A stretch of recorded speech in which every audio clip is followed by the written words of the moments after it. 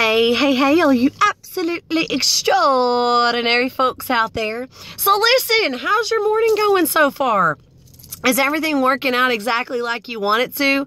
Are things kind of like wonky so far? Are you kind of wishing you should go back to bed? Are you having a really, really rock star morning where, man, if you think it's happening for you?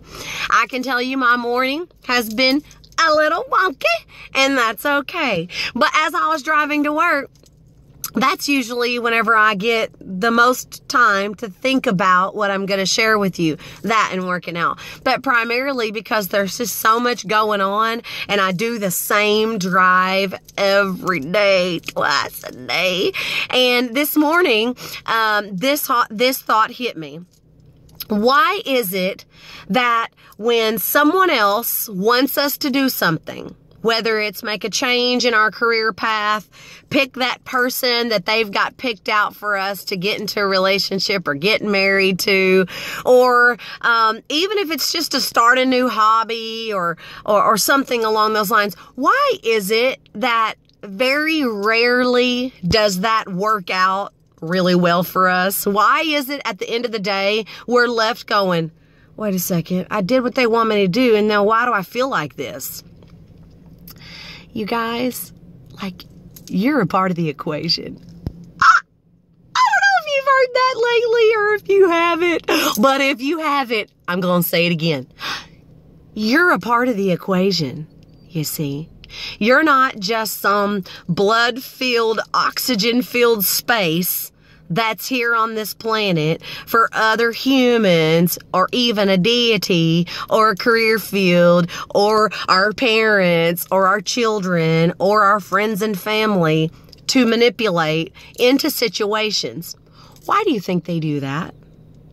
Because it makes them feel more comfortable. When they can push you into a certain position that makes them feel more comfortable, then they've achieved their goal, right? Because that's kind of what humans do while they're on this planet, is they're trying to have the least resistance to make themselves be able to stay in their little corner and point fingers and push us in certain directions and feel comfortable with what they're doing.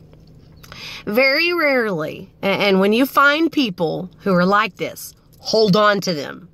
Very rarely will you have folks in your life who do not have their best interest in mind. They actually have yours. If you find these people, grab a hold of them and make them your besties, okay?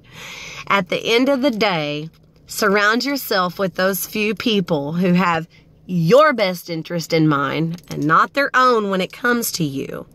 Find those people who want to help you find your truth. Forget your news feed. Forget your friends and family who think for 40 years now that they've been able to tell you what to do, and you've seen that help you fall flat on your face because it's not a part of who you are. It's only fulfilling a debt contract that they've given you. Surround yourself with people who don't do that, okay? Because what's going to happen is you're going to come up empty every single time. There's an originality and an authenticity that lives inside of you, and it can only be satisfied by being you fully, apart from the manipulation, finger-pointing desires and wants and needs of others.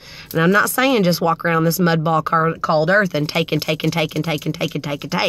No, you're here to give. You're here to receive love and give love. But if you are at the end of the day only doing what someone else wants for you, and it's never satisfied in your heart, it will slip away. Don't know who needs that word out there, but I love y'all. Have a great day. Word.